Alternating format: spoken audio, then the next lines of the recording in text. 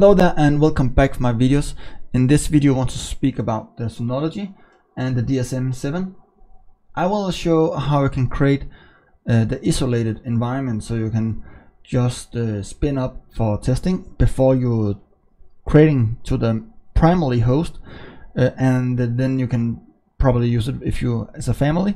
Then you have your nice system and your child doesn't need to get access for your files, so you can create the virtual DSM in this way. So you can use it on many purposes. Personally, I use it for testing, so I can create videos and testing features before I'm rolling out for the production environment in my home for Synology NAS. And that's what I got to learn you today.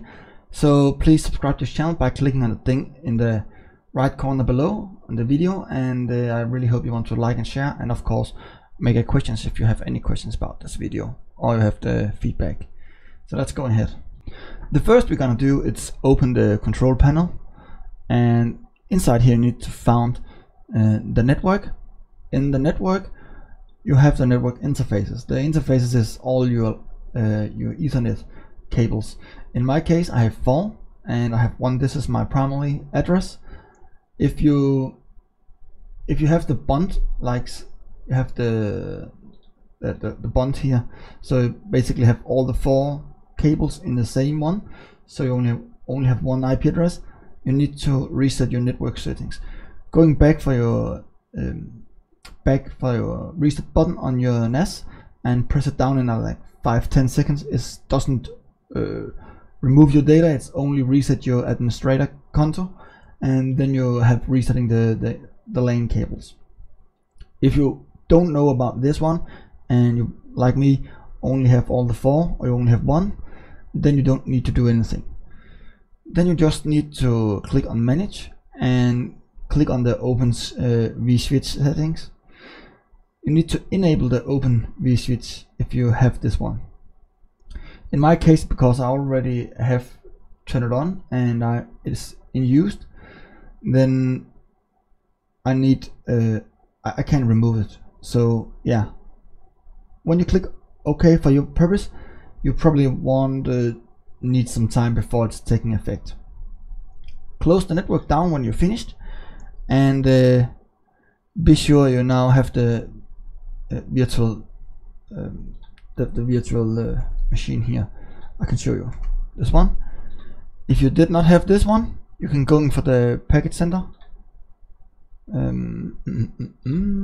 Package center, and you can just say virtual here, and you can just download it here. When you open the virtual machine manager first time, it will guiding you in some steps. Please just follow that and fill out as the way you really want that. And then when you're finished, we need to go for the storage. I need to add one storage, and you get this pop-up and just click start and click of this one. I have 47 TB of memory storage, sorry. I have 24 back. Then I click next, and what did we want to notify me here? I just say that's fine. When we are done with this, we need to go in for the network, and you probably have the default VM network. Right click and click edit. I only want to use the LAN 4 for that, so I can bond the 3 others in the later use, of course. Then we need to go for the image, and what we're gonna do here, it's a DSM image, and I want to add this. And you have from your computer, it will open up. It's from your NAS. Don't use this. I will say download the virtual DSM image. It's taking a little time to figure out which one you want to download, so I just say download here. I can see it's 300 megabytes. That's fine for me. It's nothing. And then I'm basically just download it down here and click this storage and done. And it's taking a little time before it's downloading done, and we just keep waiting. Depends on your internet. So you can see it's pretty fast here.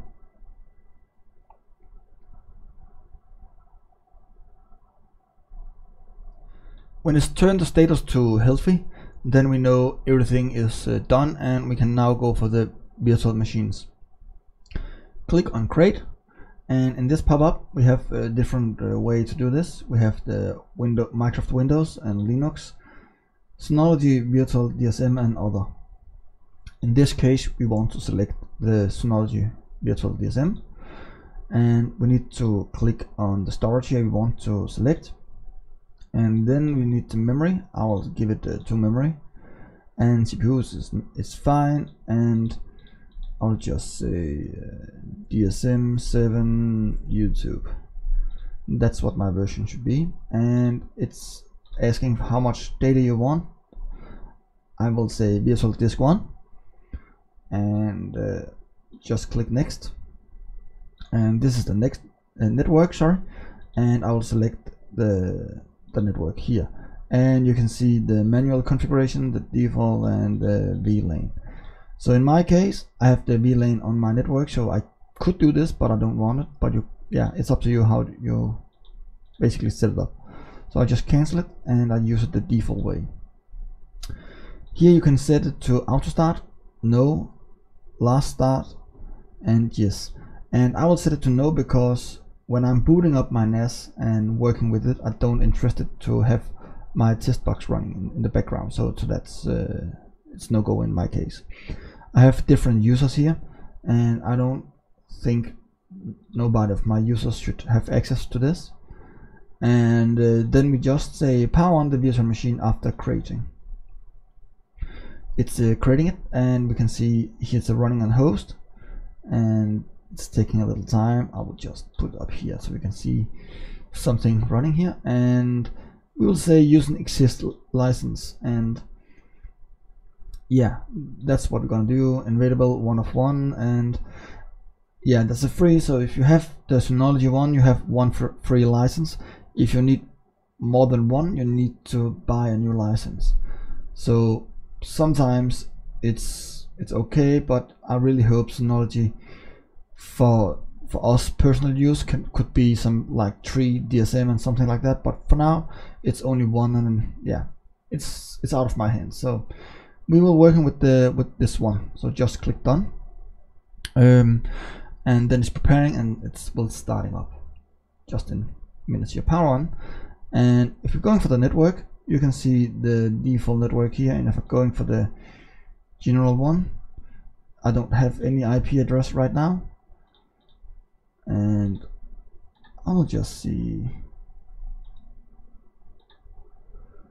It should, yeah, it should having up here, but it's good taking some small time to boot up. So let's waiting a little bit. So when it's booted up and everything is running as it should be, then you should having the IP address down below here. It could take up to like 2 minutes or something like that, so just wait for that. Now we can just click on this and click connect, and then it will open the new browser here, and we'll just say that's fine. When we are here, it will be booting up for the first time, and we are almost good to go now, so just keeping up and waiting a little bit, and then it will be built, and we should be able to